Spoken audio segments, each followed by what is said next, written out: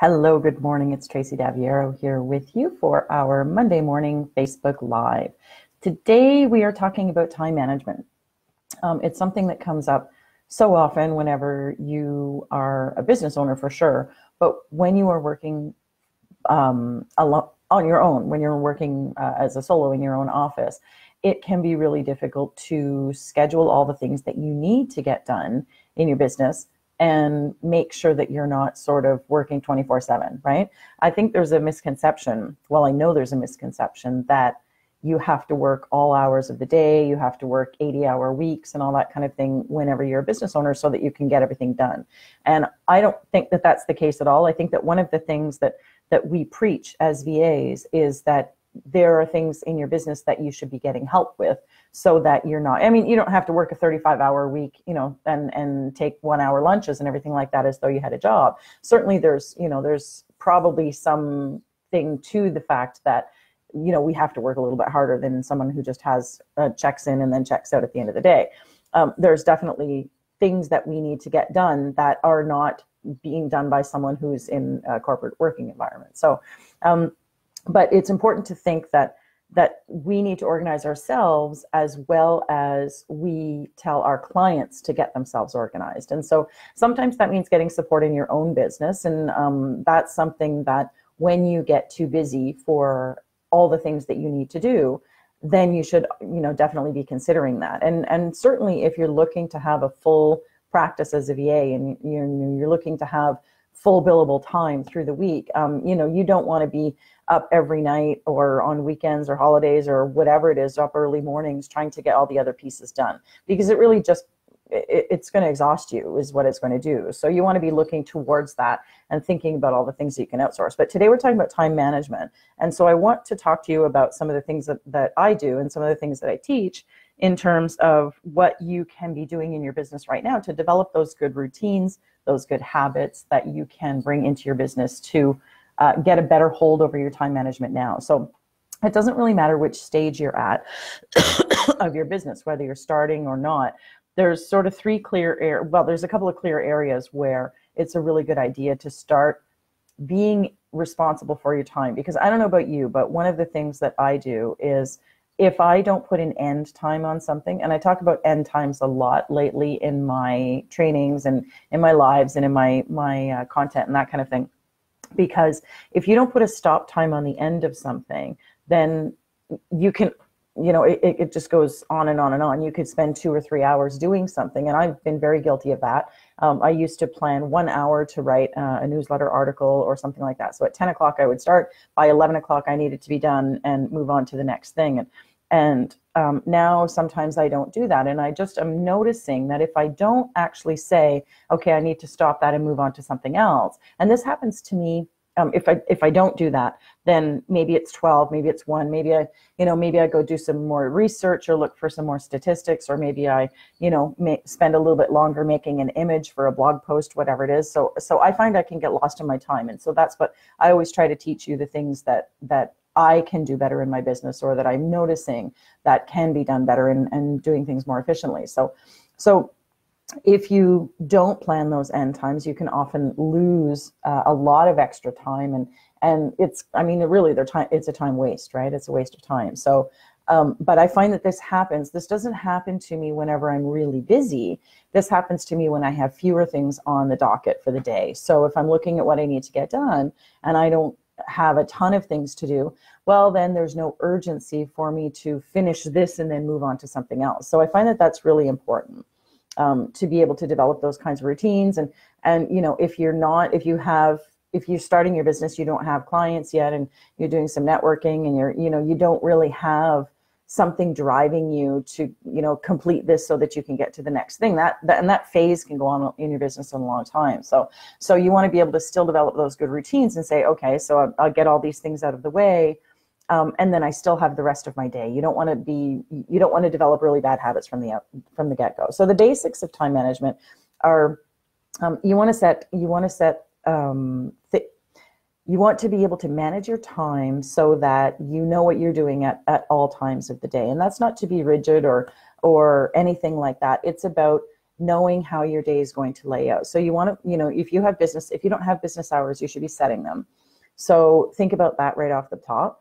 Think about how you're going to break out your personal time, and that can be family time, that can be, grocery shopping, that can be doing whatever you want to do. But think of all the things that you want to get done, and at the beginning of your day, map that out. Map out what time you're going to spend on business, what time you're going to spend, or what other things that you need to get done.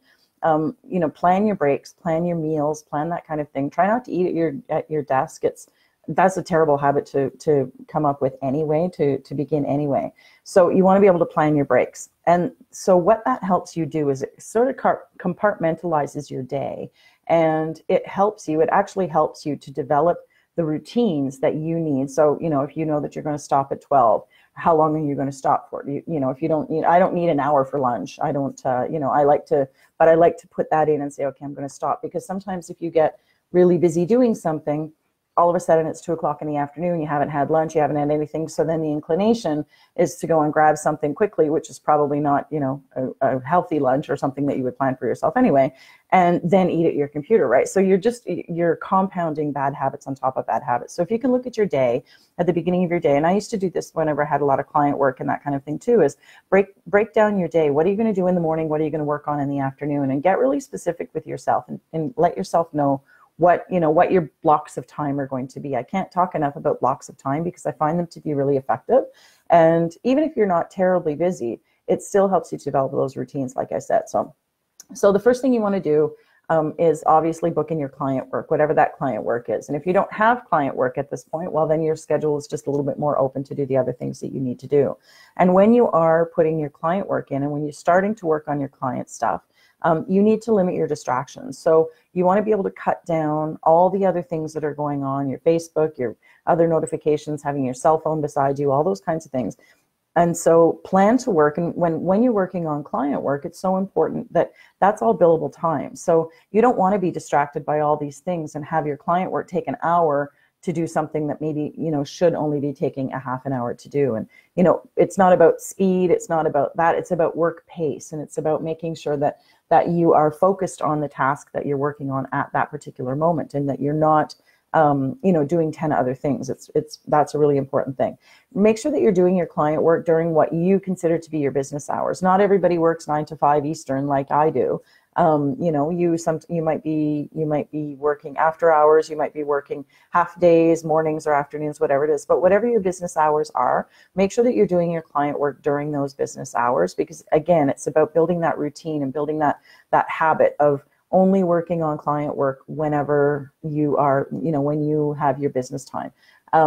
It's okay to leave the office or, do whatever it is that you need to do. Some of us like the flexibility of working from home, and that's a good thing, but you don't want to be spending all your time outside of the office or doing other things that are not business related, and then you end up doing your business things late at night or, like I say, early in the morning. So you want to make sure that as much as you can, your business hours are reserved just for your client work. And when you do start to get too busy with things, that's when you're going to start to think about getting help in your business, and whatever that may look like to you. But being able to, one way to really figure out if you're too busy and maybe you do need extra support is actually to compartmentalize your day like that. If you're constantly saying, okay, I have this many things to do and they don't fit into my business hours, whatever that is, that's when you're going to realize it. It's not about, like I say, staying up late or running all the time or working quickly and trying to get things done. It's about knowing you're looking right at your schedule, you're looking at your task list for the day, saying every single day, I don't have time to get these things done. Not because I'm out at Johnny's soccer game or, doing the laundry or watching, Netflix or whatever you're doing. You're not wasting your time that way. But when you're trying to fit everything in and it's consistently not fitting, that's when you know that you need some help. So the other things you have to work on in your business, and I just have my little notes here, so hold on.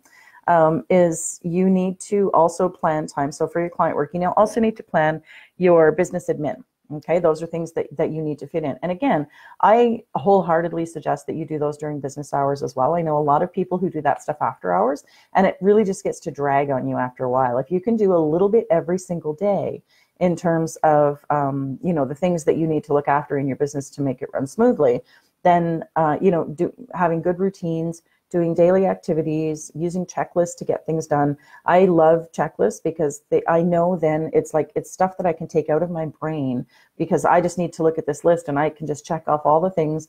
I just look at what needs to be done, and it's kind of, that's my way of working with myself, right? And so if you have checklists, if you have procedures, all that kind of thing set up, it really helps you to do the task quicker, because you don't have to be relying on your brain to remember all the things that go with that. So you also have to look after your business marketing. And so in terms of that, you have to have a strategy. If you don't have a strategy in place to market your business, then again, you're going to be, sort of wasting your time going in, posting social media, looking for connections, doing this and that, and maybe writing content, whatever it is. If I don't put that 1 hour time block on for me to write an article, and I don't have a deadline for that, there's no one here to enforce it for me, right? And that's why time management is so important as a VA, because you are on your own, and nobody's going to tell you, you just wasted an hour, because you weren't focused, you didn't realize what you were doing. And if I know that I can put a deadline for myself, for an hour to get that blog post done, if I don't get it done, then I schedule another block of time to complete it, because it's not about just letting it run over and saying, okay, well, that one took me 3 hours today. And I know so many people that it takes so long for them to, it takes such a long time for them to write. And so they struggle with it, and they feel like they can't do, a weekly post or a monthly post or whatever it is that they want to do, because they're not really sitting down and putting that strategy together and saying, okay, these are the steps, or a checklist, these are the steps I need to go through for me to be able to write effectively. So you want to make sure that all of the things that you're doing to market your business are, you have procedures for them, and you're developing, again, those daily routines, those daily actions, so that you can get them done properly. And doing a little bit every time is one of the most important things. Doing a little bit every single day, because that's what helps you to move things forward all the time. And things don't look like they're such daunting tasks whenever, if you have a blog post to write, then maybe you can break that into things like doing a little bit of research, finding some, links or statistics or something like that. If you have an image to make, maybe you can, have a place where you have image ideas, those kinds of things. So you don't have to do all of it at once and take, sort of 3 hours to do something. Then you don't want to do it again. When you finally finish it, you don't want to do it again for several weeks, because it just took so much of your time. But if you do a little bit all the time, then that's what's going to help you move through. And then the other thing you have to work on, obviously, is your business networking again.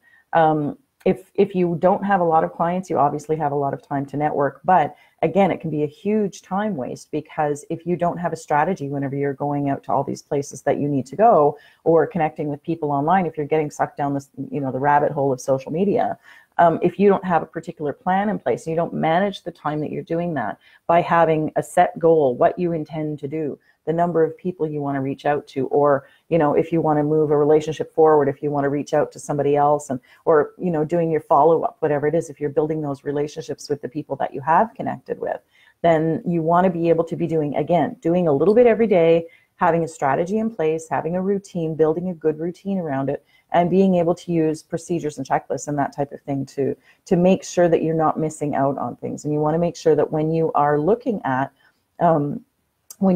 your day, that you're fitting in all of the things that you need to fit in order to get them all done, but not to be exhausted by them. And so, some people like to do maybe their networking stuff once a week. And again, maybe that works for your schedule, however your schedule is set up. But to me, it's a little bit easier to do a little bit of something every single day, or every 2 days, say, if it's something that you can't do every day.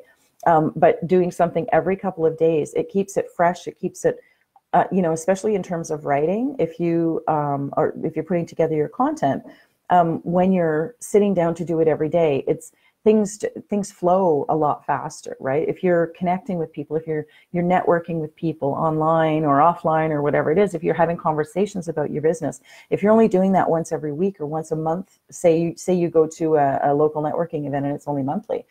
If you're only doing that every month, then there's no momentum, right? Like it takes you to go from a standing start. It takes you a lot longer to get back into it. And so when you're doing that regularly, when you're talking to people regularly about your business and doing your networking, then it's going to help you get get better at it, for one thing, but it's also going to help you just have less thought about it, and it's not going to slow you down. It's really actually going to speed you up. So, and that's what time management can do for you, is being able to block those things into the places that, I know I'm doing this a lot, sorry, but it's really what it's about. It's about compartmentalizing or putting, blocks of time together for all the things that you want to do, and having a real goal for that block of time, whether it's 15 minutes or an hour. I don't really ever suggest that anybody schedules something for more than an hour, because I think that it's a big use of it's a big block of time. And so if you constantly are booking things in 15 minutes or 30 minutes, then you can,